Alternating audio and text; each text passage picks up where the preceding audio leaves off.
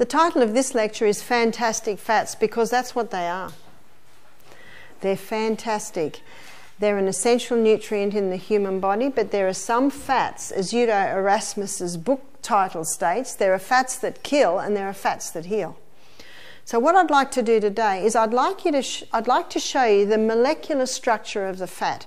When you understand the molecular structure of the fats, then you know what they do.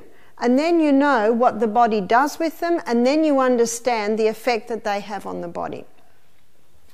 This is the 18-chain fatty acid that makes up omega-3, which is found in its highest sources in flaxseed and chia seed.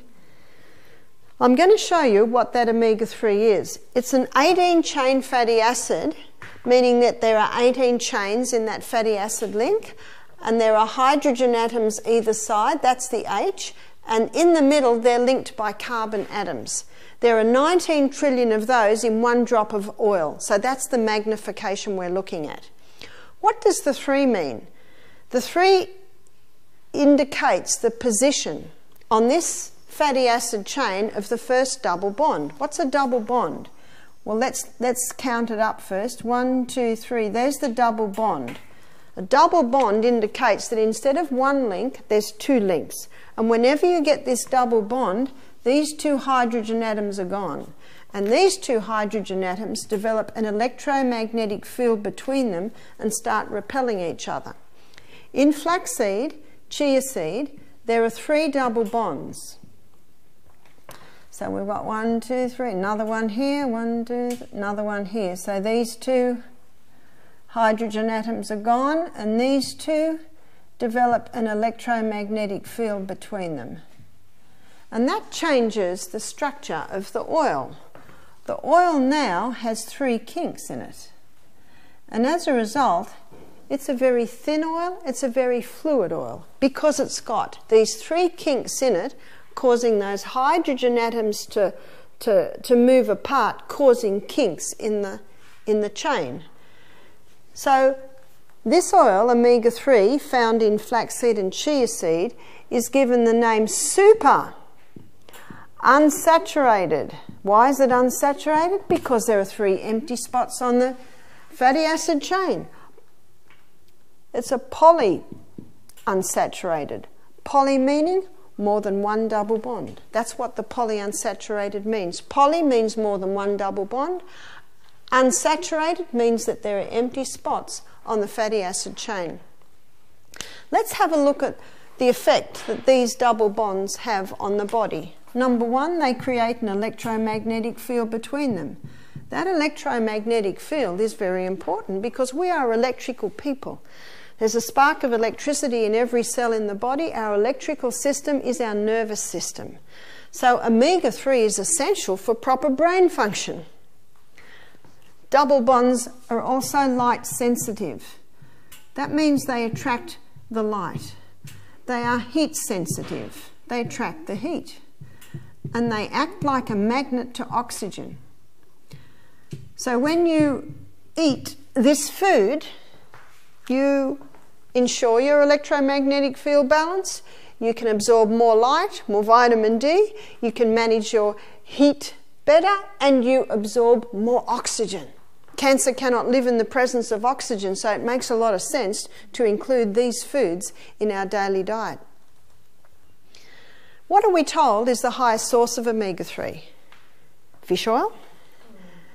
No animal can put omega-3 into their fatty acid chain. Only plants can. So why are fish high? They eat a one-celled algae that is high. We don't need to eat the one-celled algae. We can eat flaxseed and chia seed. But let me introduce you to the omega-3 family. The omega-3 found in flaxseed, chia seed, is called alpha-linolenic acid. Let's look at the omega-3 family. ALA, alpha-linolenic acid. It has 3 double bonds in it. So it's quite a fluid oil, 1, 2, 3. In the body, ALA is converted to EPA, ipacetionic acid, and it has 5 double bonds. 1, 2, 3, 4, 5. In the body, EPA is converted to DHA, and DHA has 6 double bonds. 1, 2, 3, 4, 5, 6. Very fluid oil, and that oil is used exclusively by the body for cell membrane function and repair. In the fish, ALA is eaten in that one-celled algae. In the fish, ALA is converted to EPA. In the fish, EPA is converted to DHA. Then man comes along and extracts the DHA out and says this is a far superior omega-3 because the DHA is already available for your body. But if 3 double bonds is sensitive to light, heat and oxygen, how sensitive is 6 double bonds? And the fish that are highest in DHA are also the highest in mercury. And where's mercury found? It's a fat-soluble toxin in the fat. Is it possible to extract not only the 6 double bonds without destroying it with exposure to that, but is it possible to extract it and not extract the mercury? I think it's far safer to have flaxseed and chia seed. And when you only eat omega-3 in its DHA form, you're actually not getting the ALA and the EPA, which are also used in different body functions. The chia seed is very user-friendly. You can just sprinkle it on everything. It can absorb up to 15 times its own weight in fluid, and that starts the breakdown. The flaxseed must be ground. It must be ground before you can use it. But don't buy it already ground, because within about an hour and a half, the light, heat and the oxygen have all been absorbed into those double bonds and the oil is destroyed. That's why if you buy flaxseed oil, it's always in dark tin or bottle in the fridge, because the light, heat and the oxygen destroy it. You'll notice at the breakfast table, the last thing to go on the table is the LSA, which is linseed, sunflower and almond. And the first thing to be put away is the LSA. The easiest way is to get a little coffee grinder. There is a use for your coffee grinder. And just grind up as much as you need every morning and sprinkle straight on your breakfast. That's the best way to do it. My suggestion is, especially if you want to take omega-3 for inflammation. And how many people that have arthritis are told to go on fish oil?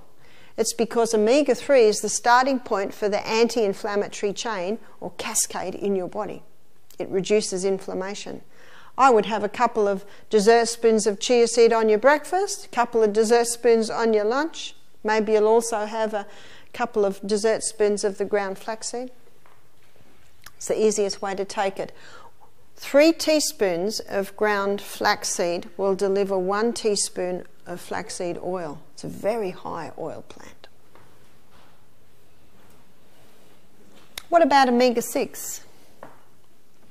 Sunflower is high in omega-6. What does the 6 indicate?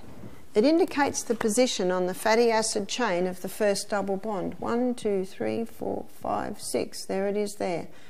And sunflower, with its omega-6, has 2 double bonds. 1, 2, 3. There's another one there. So you've got hydrogen atoms here, you've got hydrogen here, you've got hydrogen atoms here, and you've got hydrogen atoms along here, so you've got 2 repelling actions.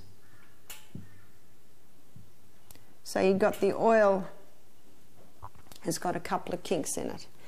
It's also called a polyunsaturated fatty acid. Poly meaning more than 1 double bond. Unsaturated because there are some empty spots on the fatty acid chain. What about olive oil and almond oil? It's high in omega-9, 9 indicating the position on the fatty acid chain of the first double bond. These 3 are all 18-chain fatty acids. So 1, 2, 3, 4, 5, 6, 7, 8, 9. There's the double bond there. There's only 1 double bond in olive oil and almond oil. So you've got hydrogen atoms along here, hydrogen along here. You've only got 1 repelling action, which means you've just got 1 kink. As a result, the oil found in olives and almonds is called monounsaturated fatty acid. Mono referring to the fact there's only 1 double bond. unsaturated because there's still an empty spot on the fatty acid chain. And I think we can all appreciate olive oil is very thick oil. It's very thick oil because there's only one double bond in the fatty acid chain. What about coconut? Coconut is different. Coconut comprises of medium and short chain fatty acids. Medium chain would be not 18 chain, probably between 12 and 15 chain, and short chain would be between, say, 8 and 10 chains in the fatty acid chain. There are no double bonds in coconut, so every spot is full. So you've got hydrogen atoms all along. No double bonds at all. As a result, when it's cold, that oil is solid. So it's called a saturated fat.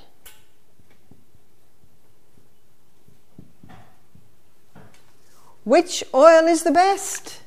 Which body function are you talking about? Because the body uses them all for different functions. So we need them all.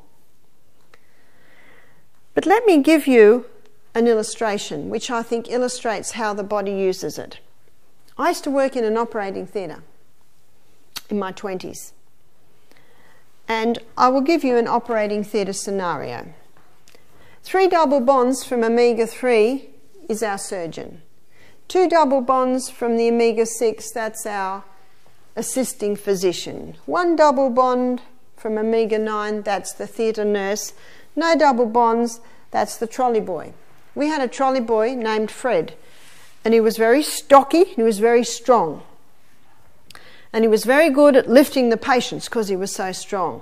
And whenever you get an operation that might contain some pus, then the theatre's considered infected theatre, and it has to be scrubbed, every tiny bit, and no one was better at it than Fred. He was a very hard worker, very strong. And we would say, Fred, it's time to take the patient into recovery. Fred would say, sure, bang, crash. And we'd be saying, Fred, gentle, there's a person on there. Gentle, it was as if he didn't know what gentle meant. But he was a good trolley boy, but we just had to keep sort of tapering him down a little bit on his strength. Now, if the surgeon didn't turn up, would we put Fred on the job? No, they might lose a leg. Well, if Fred didn't turn up, would we put the surgeon on Fred's job? No, we wouldn't, because he wasn't very strong and he had beautiful hands.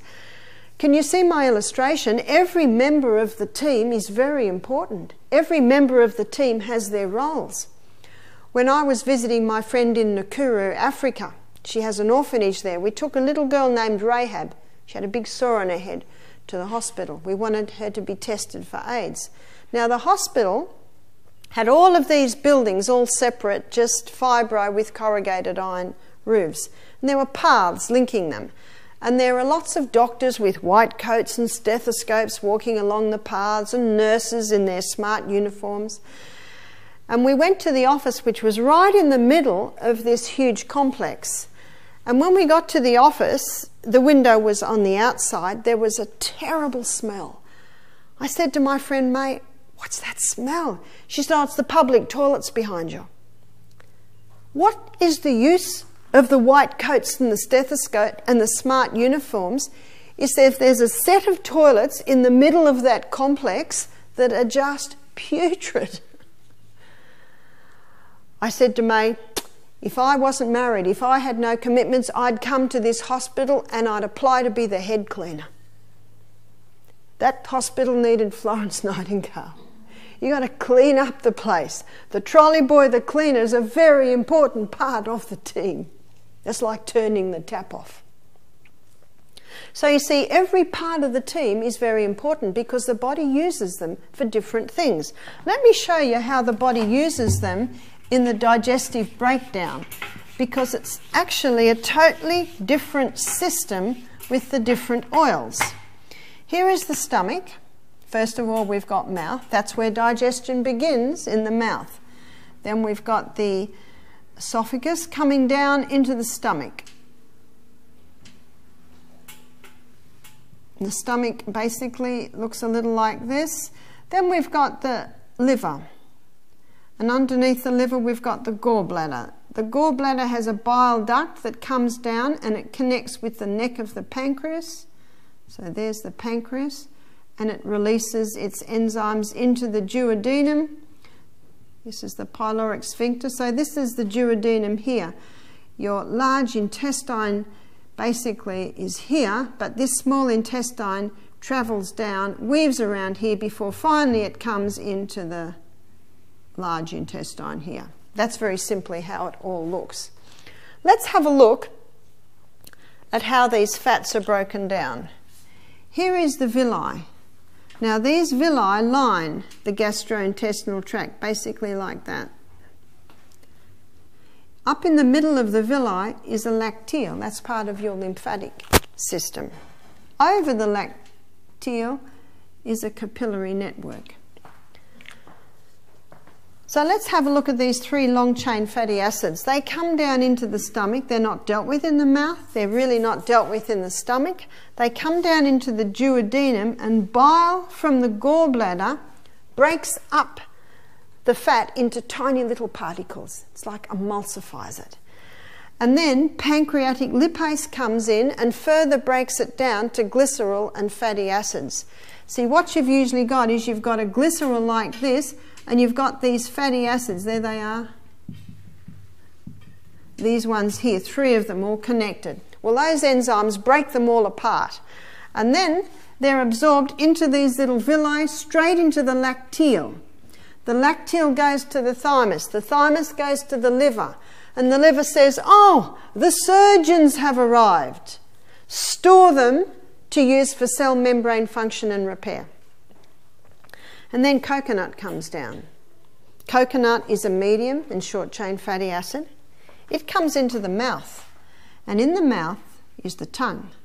And underneath the tongue, there are little glands called sublingual glands, and they release lingual lipase.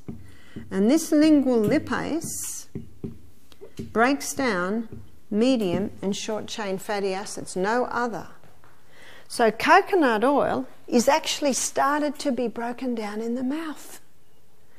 And when you oil pull and put that coconut oil in your mouth, when that lingual lipase connects with the coconut oil, then it becomes antibacterial. As it is sitting there, the coconut oil is not antibacterial. But when it hits the lingual lipase and it starts to break this connection down, it releases the antibacterial properties. And when you put it on your skin, there are tiny enzymes in your skin that also convert it to antibacterial properties. Isn't that fascinating? As a result, coconut does not need bile. Coconut oil does not need pancreatic lipase. Coconut oil is absorbed straight into the bloodstream, taken to the liver and burnt as fuel. It's an amazing oil.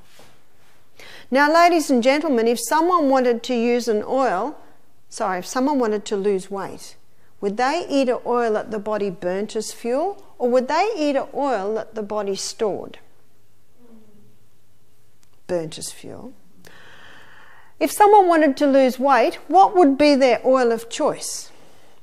It's difficult to say, isn't it? We've been so brainwashed against the poor old coconut. The coconut, it's the best weight loss oil there is. And if you wanted a high energy fuel, which oil would you eat? One that stored or one that burnt? The burning. See, where the misconception has come from is people's understandings of calories.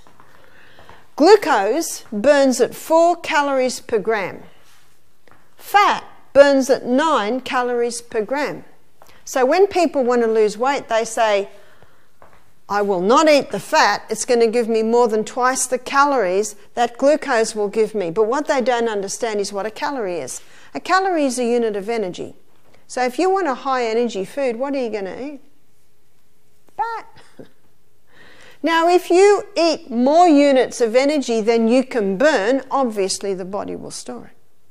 That's why we should be eating breakfast like a king, lunch like a queen, tea like a pauper. Best time to lose weight is while you're sleeping. Best time to be hungry is while you're sleeping and don't even know. It's the easiest way to do it. That's why your coconut cream is one of the best additives to your protein shakes, your protein smoothies. give you high energy fuel. Coconut is 40% antifungal. It's a perfect food for that hot tropical environment where there's a lot of moisture and warmth, where fungus loves to grow. And it's a protection against fungal outbreaks in that environment. Coconut is very high in medium chain fatty acids. You might have seen that. There's your medium chain fatty acid. There's only one other food that's just as high, and that's breast milk. So coconut milk is very similar to breast milk, and there's another reason why it is so. Coconut is 48% lauric acid, and lauric acid is a fatty acid that's antimicrobial. Butter is 2% lauric acid. But there's another food on the planet that contains lauric acid in good amounts, and that's breast milk. So that's another reason why coconut milk is very similar to breast milk. Let's have a look at the planet, yeah? Would it be good for children to take, say, a spoonful or teaspoonful of coconut oil today, like just as like a medicinal maintenance thing? Would it be good for children to take a teaspoon of coconut oil a day? Yes. Be great. Let's have a look at planet Earth. Here's planet Earth. Here's the tropics. Of these foods, what food is grown in the tropics? The coconut. And it's a perfect food for that environment. In Fiji, the green coconut's juice is prized. They call it boo juice, B-U, boo juice. And the lining of the coconut in the immature coconut is very thin, and it's like almost a soft white jelly. And when you drink the boo juice, it's just rich and beautiful, very high in minerals. But when the coconut gets old, then the lining gets really thick and dry, and that's the coconut we know. And the milk in the middle doesn't have much properties in it at all. It's all gone into the thickness. And when I was teaching in Fiji, which I do every year, I said one year, I wouldn't be surprised if you could give a baby boo juice. Well, I had a few women run up to me after the meeting because they're very shy. And one lady said, my girlfriend was born on a far island in Fiji. She's 48 now. And her mother died in childbirth. And there were no women on the island. So the men collected the boo juice, the green coconut, every day and fed it to a newborn baby. And then some of the other ladies started to talk because they're very shy. And they said, oh, traditionally all Fijian women give their babies boo juice. It's a beautiful milk for the baby. I was in Fiji in December, and one of the guys I was with, he was saying, do you know, there's a crisis in Fiji at the moment because the Fijian government will not allow the milk formula companies to put a happy Fijian baby face on the packet. So the milk companies, in protest, have stopped supplying. And there's a crisis in Fiji. Babies don't have milk to drink. And they're getting it from Indonesia. And I said, well, what about the boo juice? The coconuts are rotting on the ground. I said to my friend, and one of the guys is a doctor, I said, you need to write a letter to the newspaper. You're a doctor, you'll have say. For those who need the magic of the MD, put that name at the bottom. Say, mothers, put your babies back on the boo juice. Because I tell you, those little Fijian babies are sick. They've got the thick green coming out of their nose. They're chesty. They're the cow's milk babies. You see, cow's milk's good for cows, is not good for human babies. The only way humans can really tolerate cow's milk is as yogurt or feta. And that's milk that's what the cow's stomach does to it. See, we don't have 5 stomachs. We've only got 1. Let's go up to the Mediterranean. What foods are grown in the Mediterranean? Olives and the almonds. There's your omega-9. As you go up the planet, you'll find the foods grown further up, high in omega-6, Right up the top, they're very high in omega-3. Udo Erasmus quoted research where a plant grown here was tested and it was very high in omega-9. Same species of plant grown further up the planet, higher in omega-6. Same species of plant grown right up the top, higher in omega-3. In other words, we should be eating the food that's grown in our area because it's perfectly designed for our body's needs in that area, in that climate, at that time of the year. When I lived up the top of Australia, I ate a lot of pawpaws. I never realised pawpaws could taste so nice off the tree. I had a lot of pineapples. And then for several years we lived down in the bottom of Victoria. I had a lot of apples down there, a lot of stone fruit. It's best to... Now, down in Melbourne, in the middle of summer, sometimes we'd have a mango, but predominantly we ate the fruit that was grown in that area.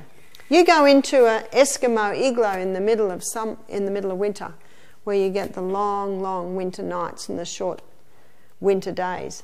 You'll hear a lot of laughter. There's no such thing as depression. Their electromagnetic field is sparky. They've absorbed what little vitamin D they get, they absorb it well. Manage their heat. Oxygen vitalises and invigorates. What are they eating? A lot of seal, a lot of fish. And that fish and that seal is very, very high in omega-3 because the seaweeds are very high in omega-3 and that's what they're eating. I think if I went and lived with the Eskimos, I'd just take a big bunch of chia seed. But you know, Erasmus tells the story of a man who went to live there and stayed on his SAD diet. You've heard of the SAD diet? Standard Australian diet, very sad.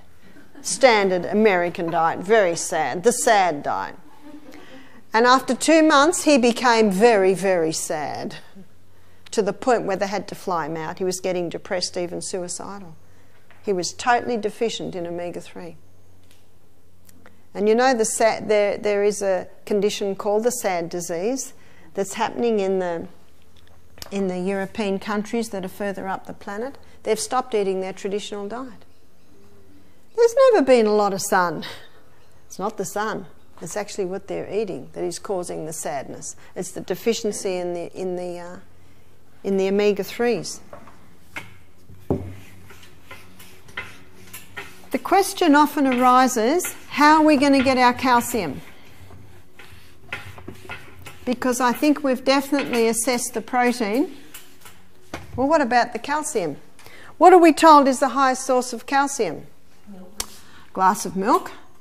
Probably is for the cow, but humans can't access that calcium.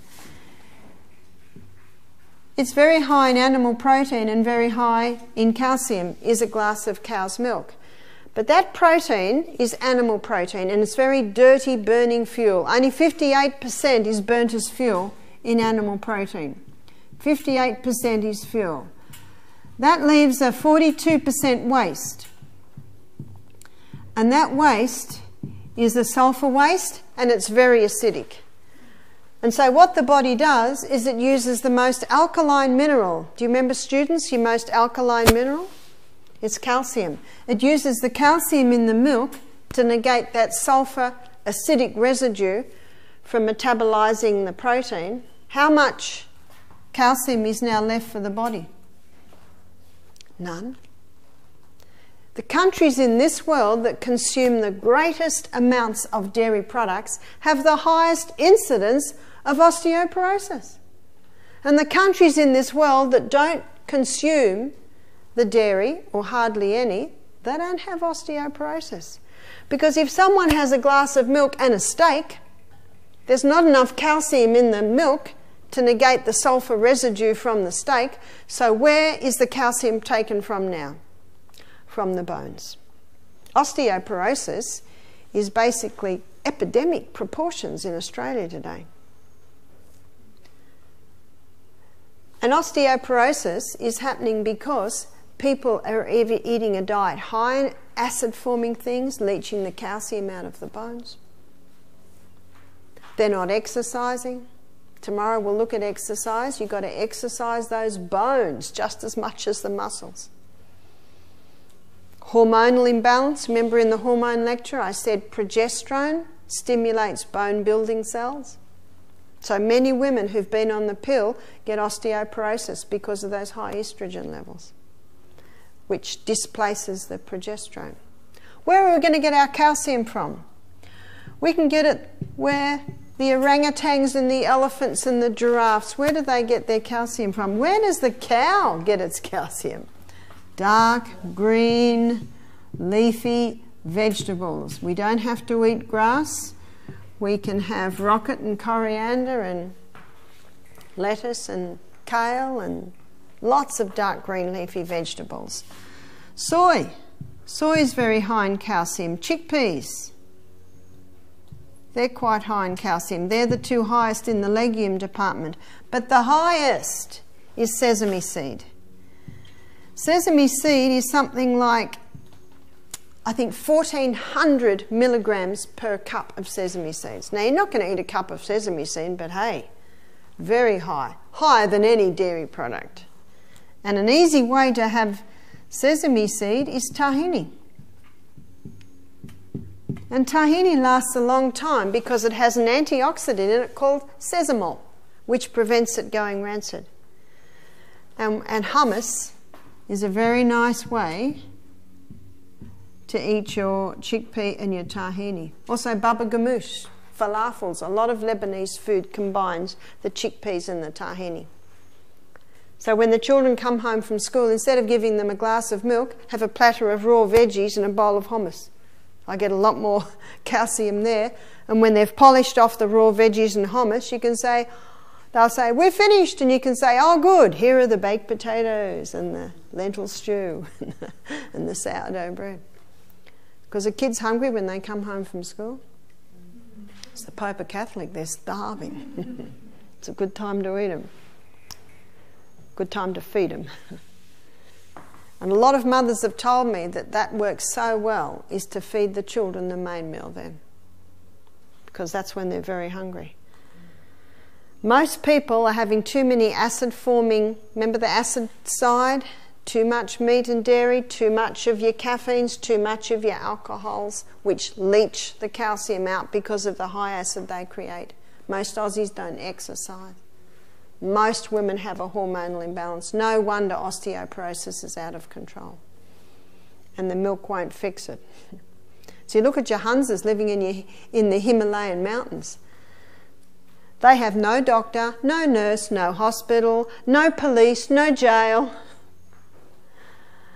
They play, you know, that's where polo originated. They play polo. Sometimes someone falls off a horse. They heal very quickly. No broken bones. And they don't drink milk. They have meat about 3 times a year on festive occasions. And they have a little sheep's yogurt some days. Where are they getting their calcium? You know, look how big the cow's bones are, and he's not drinking milk. They're getting it from grass. So those green leafies are very, very high.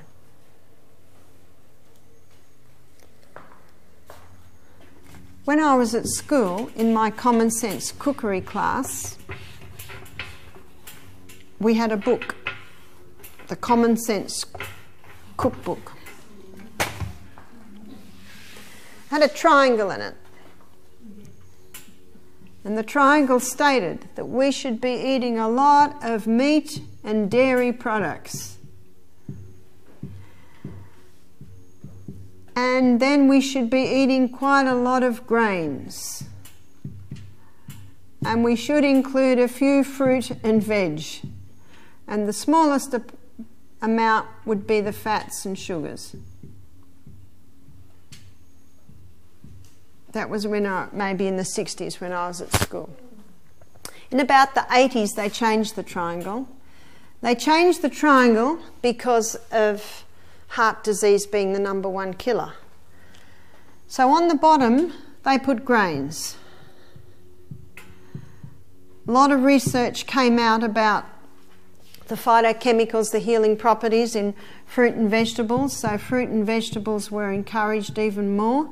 And meat and dairy because it was acknowledged the harm in the animal fats that went up a little bit high, and the fats and sugars stayed up the top. In many nutrition books today, you will still see that triangle. But what's that done for Aussies? Here it is over here. That's another reason why Aussies are having their high carbohydrate diet. This high carbohydrate releasing this high glucose is wearing out the pancreases, 400 diabetics diagnosed daily in Australia. It's produced a nation with 62% overweight. Just have a look at flood scenes, scenes on the television, and look at the crowd scenes. What are the size of the people? They're big. They're very big.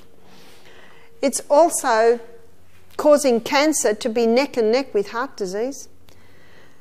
What was brought on the scene? Margarine. Margarine was brought on the scene in about the 70s, I think, because of heart disease. They said it's the butter that's making the thick, clogging up the arteries. But did you know the Frenchmen love their butter and they don't get the cholesterol problems? How do you make margarine? It's a bit scary. Let's say we're going to make margarine out of some flaxseed oil. Well, it's liquid. That's the problem. So we have to make it solid. So they saturate it with hydrogen ions. And what that does is that causes this hydrogen ion to kick over to the other side. So we've got a hydrogen ion up here now. The double bond's gone, the electromagnetic field's gone, and now the oil is straight. Now the person can spread it on their bread. But that structure that I've drawn for you there is not known in nature. It's one molecular structure short of plastic. So if a person eats margarine, they really should eat the container it comes in, because that's how close it is. What about the ones with the FDA tick on it? What about it? I'll leave that up to your imagination. Every tub of margarine is a saturated fat. Because if it was polyunsaturated, you'd open it and it would be liquid. That's the polyunsaturated. That is the saturated. Well, why do they say polyunsaturated margarine? Because it was polyunsaturated before they saturated it. It is so destroyed and so deficient in anything that can be called nutrient that it can sit on the bench for 10 years and not deteriorate. That's scary, isn't it? Skin cancer rates have risen since margarine came on because the body sees it as an enemy. It says, who's this? I don't know what to do with this. So it releases it as quickly as possible out of the skin. There's your skin cancer rates going up. Heart disease has not dropped since margarine came on the scene. So, what should be the triangle? What should be on the bottom of the triangle? Vegetables. No limit on the vegetables. Fruit, for some people, the fruit can equal the vegetables, but for some people, what people should limit the vegetables? Sorry, no one. What people should limit the fruit? People that are conquering cancer, people that have a yeast condition in their body, people that are diabetic, people that want to lose weight, they need to reduce that fruit right down. Legumes. We need to revive the legume. Seeds. And notice where I put grains up the top. Now this middle section, that can be played with a bit. I'm sure my boys, with all their hard work, can put grain down a little bit further. And up the top, we've got our oils, we've got maple syrup, we've got honey, we've got nuts. Beautiful food, but they're concentrated foods. And they should only be taken in a small amount. Let's have a look at that triangle through several windows. Let's look at it through the pH window. Does it get a tick on the pH window? Yeah. Because your vegetables are your most alkaline, the most acid are up the top. It's a tick. Let's have a look at that through the liver window.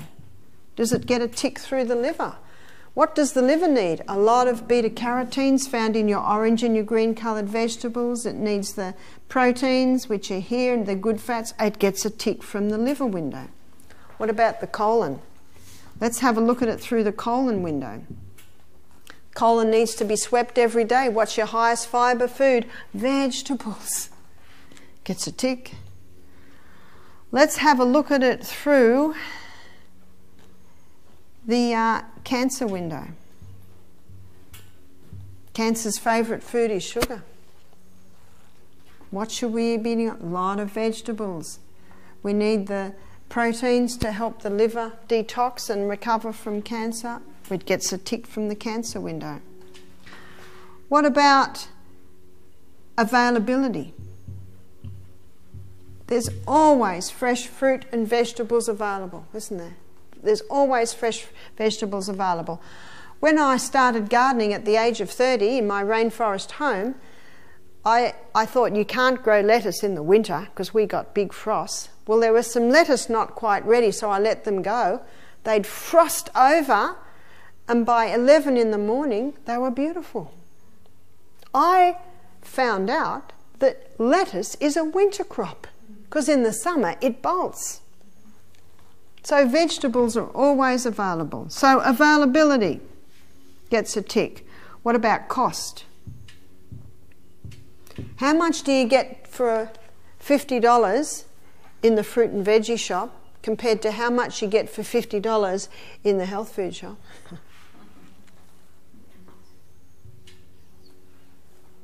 And it's not easy to make olive oil or grow nuts or make honey or maple syrup, but I tell you it's very easy to grow vegetables. Very easy. So cost and availability, no matter what window we look at that triangle through, it gets a tick. On my website, Barb Health, there's another 2 articles you can download. They're entitled How to Show Respect to the Delicate Organs of Digestion, Part 1, the stomach, and Part 2, the colon. And it's got basic principles to look after stomach and colon. And a graphic designer did me a triangle. And in that triangle, he drew all the vegetables and then the legumes and the grains. So you can scan it, blow it up, colour it in, put it on your fridge. Colouring in for the children. Yeah, it gives a beautiful illustration. He did it beautifully, you know, the plants are sort of overflowing out of the triangle. I noticed Udo Rasmus on his website. This is his triangle now. My son James told me, yeah, this is the bodybuilder's triangle now. Because this triangle is not working. It's not working.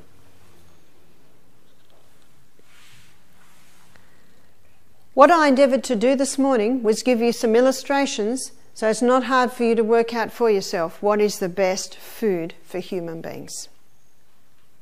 And the best food for human beings is the most freely available. If I said for breakfast this morning, let's go to the garden, and hopefully when you come back next year, we'll do that. There'll be a big garden happening. We found out where the floods won't go. And you are hungry. You had broth for tea last night. Howard took you on a mighty walk this morning and you are ready to eat. And you go into the garden. What would you have in your mouth in minutes? I think I'd be under the cherry tree. Your fresh fruit and vegetables, that's the easily available. It might be when, like William, when he was a little bloke, I'd go out into the rainforest on my veranda, lunchtime, cooey, you know, the cooey call. Amazing, I've got 6 kids, it's been 5-6 hours since they've eaten and they're not pulling up my skirt. That's because they drink lots of water between meals and they have meals that are high in fibre, substantial protein, sufficient fat. Well, kids would jump out of trees, jump out of the creeks, all come running, we'd all sit down and we're just about to start eating. Where's William? He was the littlest bloke, quite little bloke. And I'd look at James, he knew where to go, cucumber patch. And there he'd be sitting, chomping on a cucumber. He'd got a little bit hungry and Mum hadn't called yet, so he'd go and sit in the cucumber patch. For people that can't have the fruit, Fast food for them might be cucumbers, they might be carrots, they might be tomatoes, avocados. I put my husband Michael on the strict diet one day of no fruit for 6 weeks. He had a problem that I wanted conquered. I said, 6 weeks. He was in town one day and he said, I'm hungry, I'm not going to get home for lunch, what'll I do? I said, buy a couple of carrots and a little bag of macadamia nuts, chomp on them, and I'll have a nice big veggie soup for you tonight for tea. See, people say, what can you do when you travel? Well, we hit America late one night. We stayed in the airport motel the night, and then the next morning we had to travel, and we were getting to the health retreat we were going to run for lunch. So we just travelled until we found a big supermarket, and we went in and we bought a few selections of fruit and a couple of little bags of nuts. I tell you, it's fast food, isn't it? At least in Australia you can get baked beans. You can't even get that, at a restaurant for breakfast. In America, all you get is white bread, margarine and eggs and lots of fried foods. So we know we're not going to even go into there. But because he was on the low sweet diet, I thought he can get a couple of carrots, a little bag of macadamia nuts. That'll keep the hunger pangs at bay, and then when he gets home I'll have a veggie soup for him that night. So it's good to look at your options. It's good to look at, no matter where you are. People say it's all right when you're up here, look at where you live and how you live, it's easy. I said, yes, it is easy. But I said, we travel too. We have lots of friends and relatives who don't eat as we do. And there's always something you can do. I was staying at a friend's house and I was looking at the food they were eating, and it was just high carb, all refined. And I said, I've got a little bit of salad in the car. Do you want me to make a salad? She said, oh, all right. In other words, there wasn't going to be a salad. Oh, I just happened to have a jar of olives. I tell you, olives are easy, aren't they? So we had a big salad. So we're able to do that. And as you've found, it doesn't matter if some meals, it's very light. The body survives. Thank you for attention this morning. Tomorrow we're going to be looking at 3 very important subjects: exercise, water and salt. So we will cover those in our next lecture.